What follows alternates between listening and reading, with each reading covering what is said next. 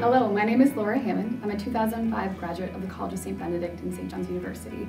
I majored in both psychology and sociology during my time here, and as I think about my current role working at St. Ben's and St. John's and experience in professional development, I can count many ways that the liberal arts education has helped me and how it adds value every day. I think about the curiosity that I gained from all the classes I took, both in my major but also outside of my major. I would have never taken a philosophy class and learned about Kant and Descartes, but now I have ways of thinking and reasoning that I would have never had before.